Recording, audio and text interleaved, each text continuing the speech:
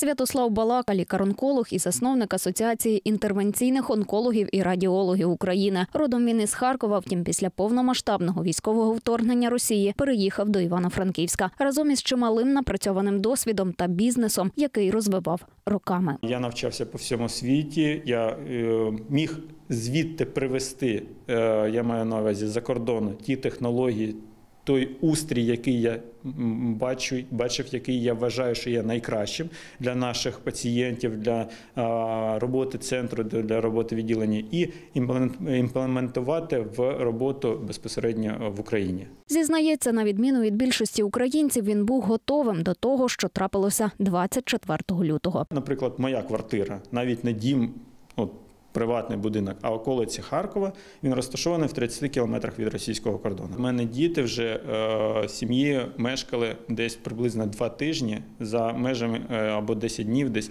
з 14 лютого 10 днів вже в центральній Україні. Тобто ми готувалися до війни, а я останні декілька днів їздив в машині з тривожною валізою. Тож, коли в українських містах пролунали перші вибухи, Святослав зі своєю бізнес-командою почали спаковувати медобладнання. Спершу перевезли його в Київ, а вже через місяць до Івано-Франківська, де налагодили комунікацію і домовилися про співпрацю з однією з приватних клінік. Нам вважався це найкращий варіант по роботі на Західній Україні, щоб це була спільнота, яка об'єднує і місцеву бізнес-еліту медичну, і релоковану. Тобто це такий тандем, який надає можливість працювати краще. І це дозволило не лише відродити бізнес, а й розвинути напрямок соціальних послуг. У нас є така як громадська позиція, що кожен пацієнт, навіть якщо він не має коштів, повинен отримати лікування. У нас на сьогодні тут працює Асоціація інтервенційних онкологів та радіологів України. Ми навчаємо. Тобто ми не тільки лікуємо, але ще ми навчаємо. Ми навчаємо лікарів, підвищуємо їх рівень фахової досвідченості. Ми навчаємо інтернів, ми займаємося просвітницькою діяльністю. Також завдяки асоціації ми маємо змогу оперувати пацієнтів, які не можуть сплатити своє лікування, і таке буває також. Нині лікарі центру паралельно працюють на базі обласного онкодиспансеру. Окрім вже відомих методів лікування раку, таких як хірургія, хіміотерапія та опромінення, активно застосовують найбільш сучасний та популярний у світі – інтервенційний. Це хірургічне лікування, та ж сама хірургія, але без операцій.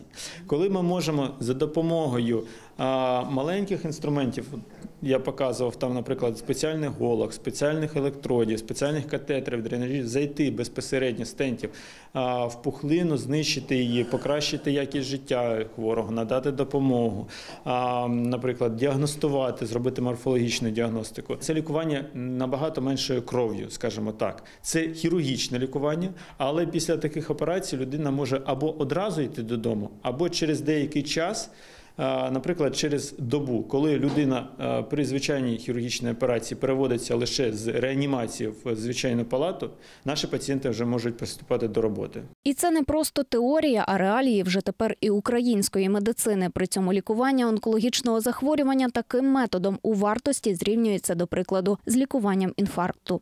В медицині зараз відбувається певний прорив завдяки тому, що саме релоковані лікарні або поліклініки, які переїхали з сходу нашої держави, вони привносять якусь інновацію і конкуренцію між нашими лікарнями.